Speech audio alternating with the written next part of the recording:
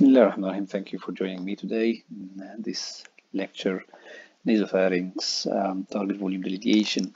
Just to remind you that as we always mention that, these types of lectures are just to help my junior colleagues to desensitize them from the fear of taking the action and start to read and delineate structures and organs and target volumes themselves.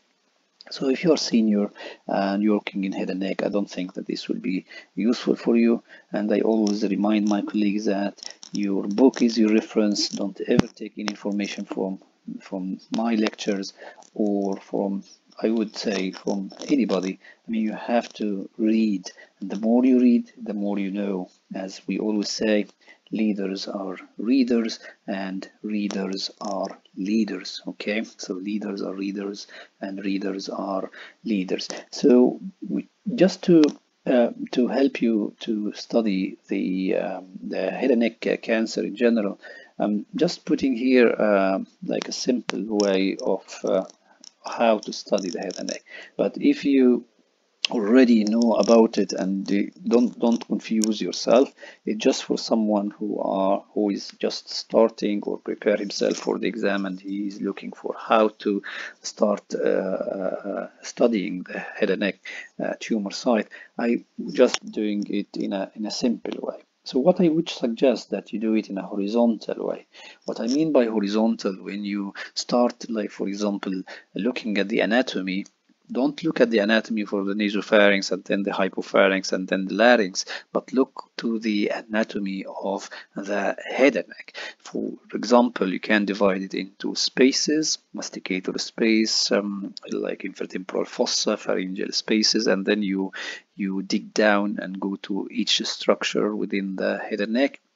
And in doing this, this will give you a broader view about the anatomy of the head and neck rather than just focus on a single tumor site and you don't know exactly what's the relation with the different parts of the head and neck. If you're looking at the epidemiology and the etiology, you can put just on the like a table or like a large graph where you can put, for example, the titles on one side. For example, genetic, social, environmental factors, blah, blah, blah. And then for each tumor site, you can add what will be specific. So, for example, if you say head and neck cancer, we know smoking, we know alcohol consumption, but we also know something specific for each tumor site, like human papillomavirus for the oropharynx, or here in the Epstein-Barr virus for the nasopharynx, and so on. So that's how you can study it and you appreciate the difference between the tumor sites. The symptoms, it's tumor specific, site specific. For example, the nasopharynx or the nose, you can put epistaxis, but it's also common that for like the hypo, oro, and nasopharynx to be the first presentation with a lump in the neck, so you put symptoms as lump in the neck as first symptom. And then signs, pain in the ear, as we did in the previous lecture, it's a common for many tumor sites in the head and neck. So instead of just taking tumor side by side, just do it for all together. Staging, you will not appreciate the difference in staging between the nasopharynx and the new staging system for the human papillomavirus positive oropharyngeal carcinoma unless you look at it in a different way and do it horizontally. Investigations, laboratory, radiological, invasive laboratory is general and specific. Invasive can be general and specific. In general will be the biopsy. Specific can be examination under anesthesia, for example. Scope, if you want. For the blood, for the lab, for the radiology also, you can do general, CT, MRI, and specific if you want to put like a PET CT, for example. Any tumor site can be customized. Treatment for head and neck cancer, don't rush and go for surgery, chemo, radio. Please, in the oral exam, be very meticulous and put something in your mind like standard answers for all.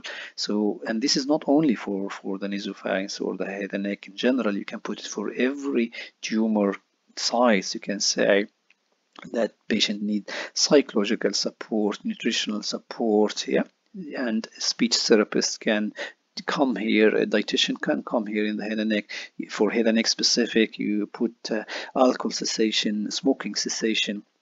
So as if you give yourself your time to think about the proper answer for the question by saying something like routine. If the examiner tell you, okay, we know, just go directly to the active treatment, then you have to go and do it. But this is something that I wanted to share with you. How would you start studying the nasopharynx? As we all know that the nasopharynx is the first cavity just underneath the skull base. It open to the nose, and there is nobody wouldn't know the nasopharynx.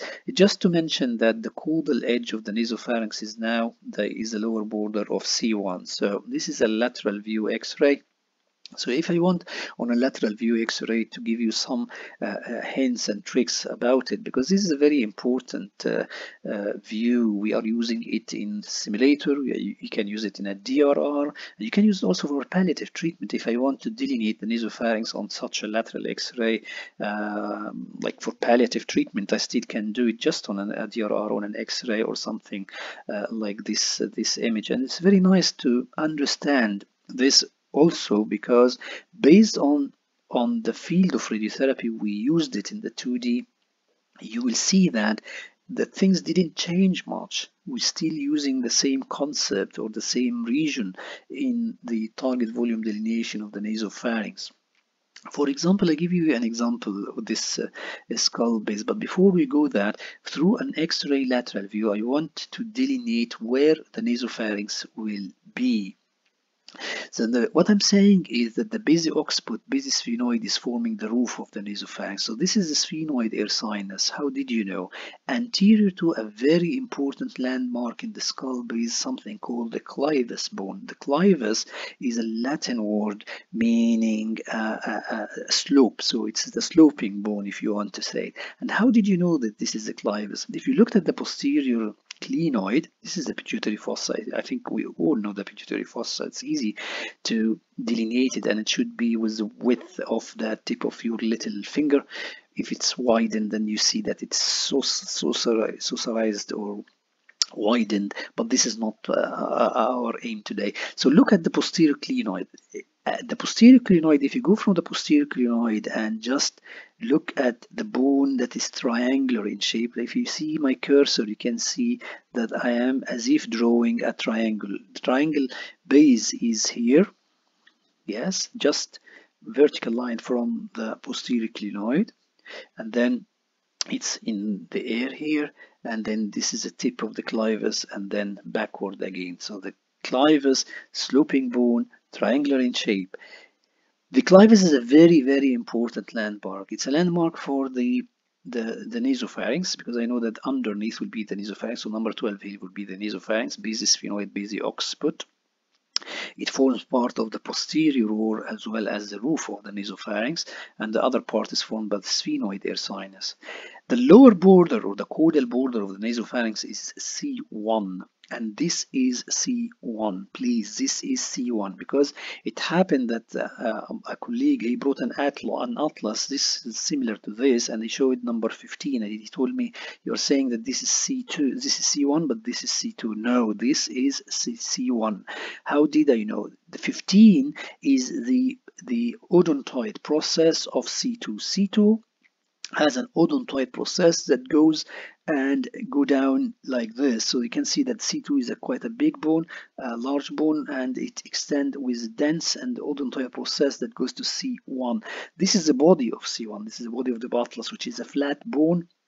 And then this is the posterior tubercle of C1. The lower border of C1 is coinciding with the caudal edge of, or the caudal border of the nasopharynx. And this is good, because it was, when you say that gray anatomy, you say like the upper border of C2, you don't know exactly where to say it. Is it here or is it there? So I think by defining it at C1 is good. And also C1 is a very important landmark for posterior fossa palliative treatment for posterior fossa in medulloblastoma.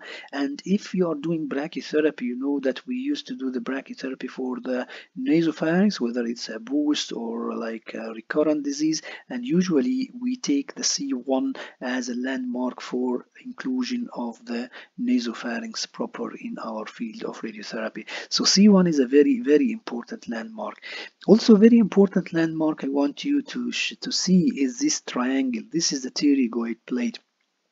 If you remember with the old days of the nasopharynx, we used to take the posterior 1/3 of the maxilla in the nasopharynx. Actually, the posterior 1/3 of the maxilla, we are taking the border of the nasopharynx, anterior border of the nasopharynx here, is to cover this particular region, something very important called the pterygopalatine fossa, and we'll go that in more details.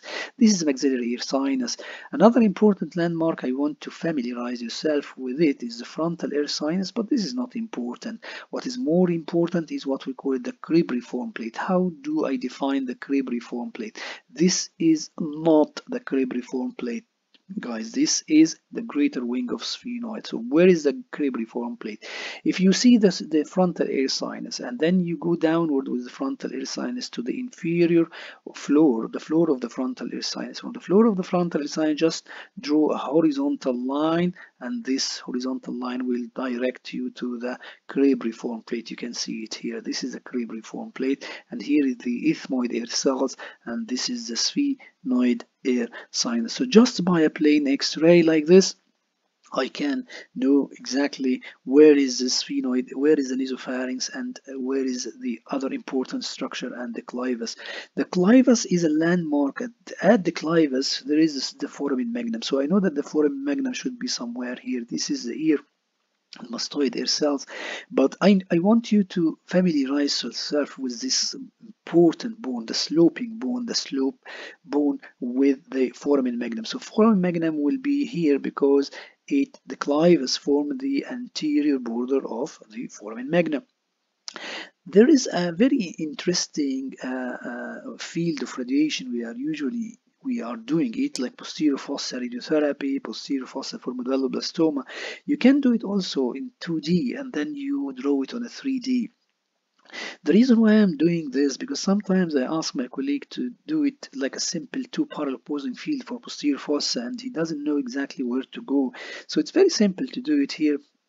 And I hope you'll find it useful, and then you can go back and draw it on your CT and see if we're doing okay with that. So how would you draw, what's the landmark of a posterior fossa radiotherapy? The posterior fossa radiotherapy, the anterior border usually will be the posterior clinoid, because with posterior fossa you usually tend to include the brainstem as well. The anatomy for posterior fossa tumor, if there is a question in the exam telling you give an account on posterior fossa tumor, it was an old days actually, before the MCQs and OSCEs. There was a written exams, and they tell us posterior fossa, so we had to know which structure we have to take in the posterior fossa. So the brainstem is part of the posterior fossa, by the way. So if you want to exclude the brainstem, you can, but classic posterior fossa irradiation will usually include the brainstem. So the anterior border will be the posterior clinoid, the lower border will be C1, that's why we see C1 and we define it. Posterior border will be the occiput. There remain a problem with the upper border. There is 2 ways of doing the upper border. One is to measure it by a diagnostic CT. If you have a diagnostic CT, you can see that from the foramen magnum up to the cerebellum, how much is the distance, and then you can put it on the simulator.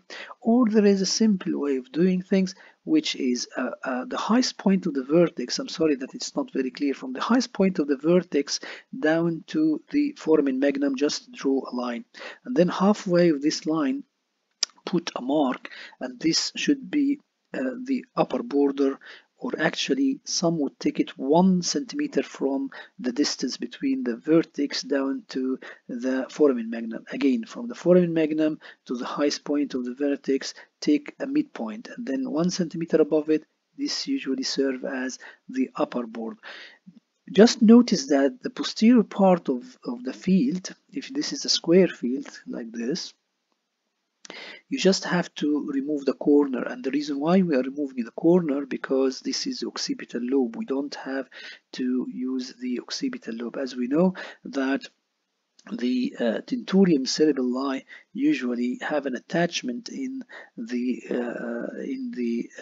is a sloping surface. Sorry, the tentorium cerebelli is sloping from anterior to posterior, so you have to protect the occipital lobe in this area. And usually I draw a line from the crosshair just to draw a line, then I review it on the CT. I'm sorry I took a lot from this, but it is something worth try to familiarize yourself with it. I mean, it most probably you will find it very useful. A very important point as well, that to mention that the cribriform plate is at a lower level compared to the orbit. So whenever usually we do like a whole brain radiotherapy, we usually take part of the globe in medulloblastoma, or in palliative, we usually take part of the globe in the field to cover this frontal region properly. And the last point I want to mention about this X-ray film, that the temporal lobe is lying lateral to the sphenoid air sinus. So this is sphenoid air sinus. You can see that the temporal lobe is lying there. So if you are doing a parallel opposing field, don't forget that here, just beside the sphenoid air sinus, there is normal brain tissue lying down there. So because we usually forget about that in our field of radiotherapy, and that's why when we do whole brain radiotherapy, I usually tell my colleagues, don't ever forget to look at your MRI or CT, because there may be a lesion here. You will say, but this is a sphenoid. I'm not talking about the sphenoid, I'm talking about low-lying tumor in the temporal lobe. So you have to take a margin from that. So be generous please, if you have a temporal lobe metastasis, and this is also why this X-ray film is very useful, because if you draw your field of radiotherapy like this, for example, we take usually a line from the frontal air sinus and along the skull base, and if you have a tumor lying down, sometimes you may compromise the coverage of this temporal lobe metastasis. So please don't forget that the temporal lobe is lying there, and review your CT or MRI if you're doing a brain metastasis whole brain radiotherapy, to make sure that you are covering it properly and you're covering the meninges properly. In the majority of cases it should be okay, but just if you have a large like metastasis there, be careful please by covering it properly. A last important point I want to mention, because I'm gonna use it now in target volume delineation, is what we called it the PPF, the pterygopalatine fossa. I talked about the pterygopalatine fossa in the previous lecture, but just here to show you, this is the sphenoid air sinus, this is the nose. We are very close down there to the nasopharynx. When I come to the nasopharynx, I will tell you, you have to cover the pterygopalatine fossa as part of your volume. If you looked at the guidelines, it tell you take the anterior border of your volume, should take the posterior 1/3 of the nose, or posterior 1/3 of the maxilla, or now it's reduced to 0.5 centimeter. The idea is not about only the nasal mucosa or the maxilla. I have nothing to do with the maxilla and nasopharynx, but by covering this properly, you are making sure that you didn't miss this pterygopalatine fossa. Pterygopalatine fossa, the roundabout of the head and neck. Please review the other lecture, the roundabout of the head and neck. And this is a very important landmark. You can see it open to the intracranial middle cranial fossa through the foramen rotundum. It opened through the nose through the sphenopalatine foramina. It opened through the infratemporal fossa with the pterygo, what we call it the pterygo maxillary fissure. it opens to the now it opens posteriorly with a very narrow canal with a median nerve there.